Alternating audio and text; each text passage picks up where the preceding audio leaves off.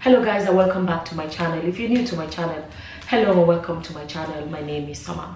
So I want to share this story with you guys because as always, when I feel there is something we can learn from a story, I like to come here and share it. And that is why I like your comments. I read and I learn. We all rub minds and in discussions.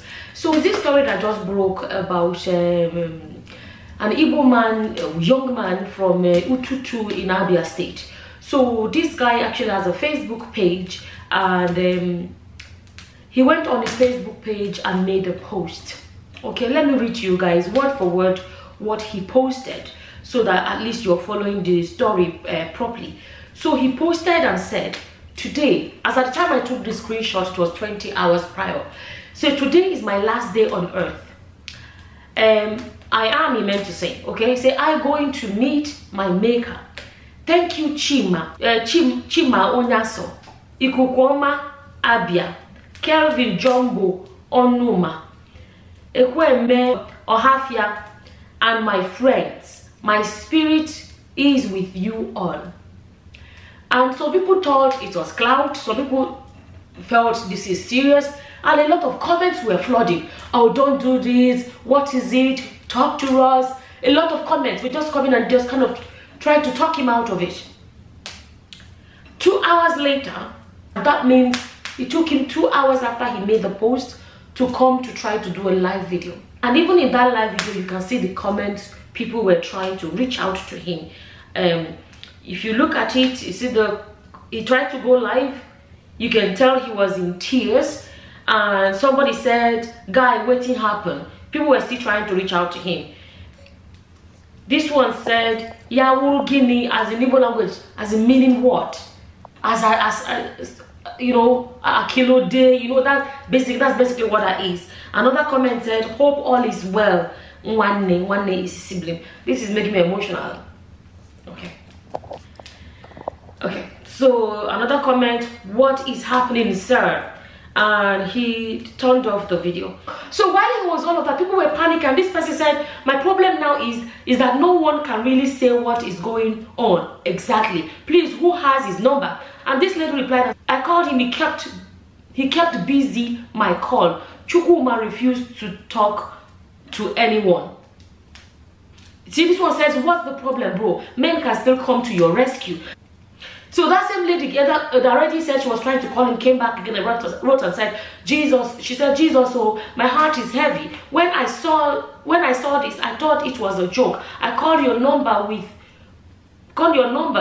it was busy. I tried more than 6 times. It kept on being busy. Chukwuma, why? Sorry, I didn't tell you guys his name. His name is Onoh Chukwuma Richard. That's his name. So while he took down that video, at that time people were texting each other, commenting and saying whoever knows him, go and reach out to him, because that's the thing about social media. The people that may be seeing it at that moment may not be people that are related or people that even know him in real life, but people were like, who knows him, check up on him. People started bombarding comments and started saying all of that. And the next thing people started commenting. People that know him started commenting and making posts and tagging him and telling people that it was not a prank. He did it for real. They've taken him to the hospital. And then later on they said, can somebody help us? We want to move him to a bigger hospital and all of that. And he was gone. He was gone. He was gone. There are several angles I want to address. But let me address this first. There are people that make fun of him even under that post. I don't know where people have the heart. I read to you guys one of the comments that I saw there. And it's a woman with profile photo. I'm thinking it's a woman. It's a woman's name as well. Her name is Gracious Grace. She says, please, before you go, hand your ATM card to me and the pin. I said, make those that want to continue living enjoy Christmas. Oh, I think I meant to say, continue living, enjoy. Christmas is around the corner. That's what she wrote. And somebody replied to her and said, you people should stop playing with things like this. Now he is gone. You know what I mean? And you would have thought even when his life finally ended, that she would sit back and say, oh my goodness, oh, I thought he was joking. No, she came back and she replied. right? And said, "Na me buy him sniper." He made his choice, Biko. And the person said, "Really, honestly, I'm disgusted and disappointed. Even at this point, you are still sounding funny. GCK is like, okay, basically continue. Well done, but you're saying well done, but it's almost like saying, yeah, continue, like, you know, in a disapproving way. Another area I want to address is when something like this happened and people want to point fingers and say, where was the family? Where were your friends? You guys failed him. You don't know if they failed him. Another mistake we make is, you know, we say, okay, this person's life is ended. Everybody gets so emotional about that. And we forget that because that person's life ended doesn't mean that the people that are around do not have miseries as well, do not have things that they are struggling with. But because they are hanging on, we focus on the one that is gone and we bash the ones that are still alive. And if care is not taken, if care is not taken, they can end up being another person that will drink something tomorrow. So people need to be careful about pointing fingers and say, his friends failed him. You don't know what his friends and family they are going through in their own lives too. Everybody is trying to hang on here. A lot of people have struggles. Okay, let me read this. This may give a bit more perspective to what was going on. This is a text message apparently between him and somebody. And this person said, he replied and said, he was the one that replied to the person and said, "Received, sir. Thank you, sir." The person now said, "Noted." So I don't know what the person gave him. He said, "The only option is to end my life as I cannot live with the shame." The only option is to end my life as I cannot live with the shame. His Excellency, sir, please come to my rescue. Right? I have turned into a gambler because no job. And right now, I am at a point, if I don't redeem my debt, I might ill myself to pay the debt. I used 2.5 million to place a bet, and 1.2 is not my own. And if I don't pay up today, I will be dead by the time you read this message. As I type this message, I am where I want to buy sniper. The person said, "Tell the people to hold on so you pay small. I'm out of cash now, but can give something when I have. What is the time frame given to you to repay the loan?" Oh, this person even tried, you understand, to say, okay, I'll give what I can and everything. So, but I want to speak about, don't point fingers at people, friends and family. People have their own struggles. Just when he was alive, there's somebody, when he was alive, imagine somebody in his life that ended their lives. You may think that decided to end their life. You may also say, why did he not help the person? But you wouldn't know that he has his own struggles. So I'm not a fan of this finger pointing at people. I'm not a fan of it. On the other hand, there are some people that do not sympathize with him because they're like, why would you do such a thing? And I'm not too quick to kind of speak against someone that his life is gone because he's not even here to speak for himself. But let me read to you guys what this person posted. The person tagged him and said, "I'm posting you so that people will learn. I'm not posting you to feel pity for you. Never. It's only greediness that could have pushed you into doing what ought not to have been done. Betting site will always tell you, stake responsibly and stake what you can afford to lose." That makes sense. He's speaking the truth about betting. Make sure that it's something that if you lose it, you won't feel it. Like I said, many parts of the world, people play $10, €1, €5. It's like if they don't win it, it doesn't affect their lives. Do you know what I mean? He said, whatever that had made you take this path doesn't worth it. You allow the pressure of the world and that of fake life to overwhelm you. I pity your poor home and parents, especially your mother, if she's still alive. It's heartbreaking for your family and closed ones. Nothing should warrant you to take your life. Whatever I have today is enough for me. I strive to be perfect and worked so hard to better my living and that of my life. Fake life, pressure from social media, influence from your peers can get to me. I know my opinion. May God forgive you big time. So, at the end of the day, I'm making this video to say this. You know, I've always been a believer of the fact that where we know is where we are right now. We don't know. Okay, we know what the Bible says or what your Quran tells you, whatever your religion tells you. But we know it from what they say. We've not been there. We've not experienced it. In my language, we say, Nkemjika.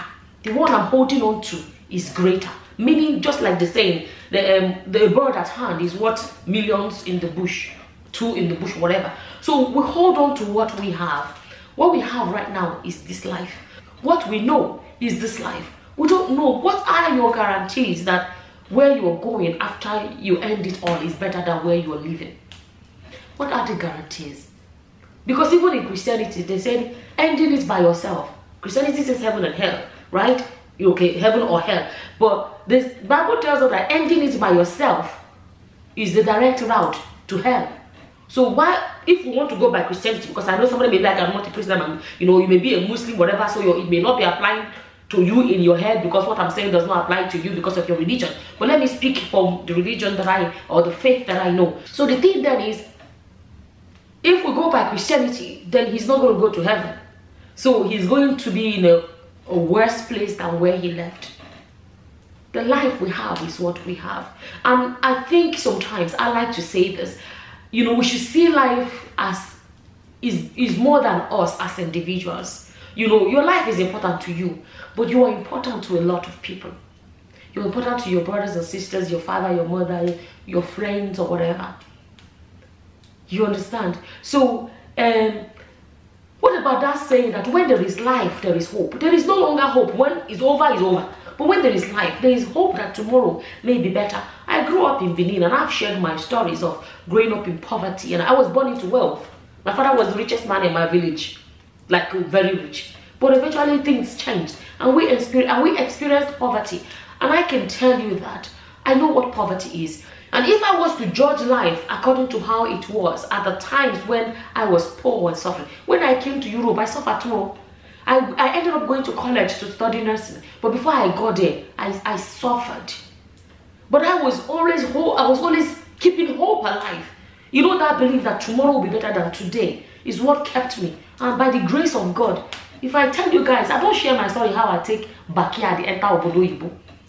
If I tell you my story, look at me today now. I'm not the richest person in the world. I have a roof over my head. Look at me. Do you know what I'm trying to say? It only ends. The hope will end when the life is over. As long as there is life, there is hope. I'm here talking. You know, oh, look at some. Do you think I have no struggles? Of course I have struggles. I have a lot of struggles. But wake up every morning and we smile. And it's going to be, I don't want it to be a long video, but I want to say something else about social media pressure, because we don't know exactly what pushed this guy. But I believe to a great extent we should speak about social media pressure, because we're seeing it on a daily. And I'm going to tell you guys that you can choose not to be pressured. Choose to be unpressurable. You can live your simple life. Shebi, remember when people tried to drag me for doing the same hairstyle 24/7, doing the same hairstyle for years and years? I know they change hairstyle. It didn't stop me. You know why? I have contentment. I love my hairstyle. You can do whatever hairstyles you want. It didn't bother me. Look, I've been making the same hairstyle for over maybe 15 years at this point. Maybe let's say for about 15 years, 14, 13, I'm not even sure anymore. I like it, it suits me, it's cheap, it's affordable. I buy attachment, pick and drop, that's it. I made a video not too long ago where I was talking about how I want to change it to dreadlocks. And even the dreadlocks, this is my aim, the same style. When my hair was being made fun of, it didn't bother me because I'm happy with my life. People come here and look, oh, Soma, where did you buy your dress? And they buy Shein. If I like it, I buy it. I'm walking past a charity shop, second-hand shop, and I see a dress that I like, I will go and buy it because I like it. This one I'm wearing, you're looking at now, look at this. I'm wearing, what's it called? Timu. Is it Timu? I call it Temu. My children say it's not Temu, it's Timu. Timu. Even my children say Timu have bad things. I say no, there are some things in Timu that are okay. This dress is from Timu. I can't even remember how much I bought it. I like it. I buy it. You can choose to refuse to be pressured. You can choose to be unpressurable. Our world is full of pressures. Full of pressures left, right, and center. You know, nobody chose to be born. We wake up, see ourselves, they don't born us. We're born without being asked. And we're all trying to make the best of it. We're winging it. We're trying to make the best of the life we have. Because we're already here, what can we do? It's to live it and live it to the best of our ability. I wanted to share that. If you're watching this, hopefully my message gets to you. Today it's him. Tomorrow it could be somebody else. Hopefully my video speaks to somebody today. And please, leave your opinions and your comments or whatever in the comment section as well, so that other people can read and be encouraged. We're here. Let's make the best of this one life that we have. See, we will all die at the end of the day. There's no point in rushing it. It will happen. We're only praying for long life. I am praying for long life. Let's live the best that we can, and as long as God gives us, hopefully to a good, let's pray for to live long lives, that at the end of the day, when it ends, we can say, yeah, we lived to the best of our abilities. I don't know, whatever encouraging words you can leave in the comment section. For anybody that may be going through that kind of a thinking at the moment, please leave them in the comment section below. With that, I'm going to say thank you for watching. Until the next time, guys. Bye-bye. Bye.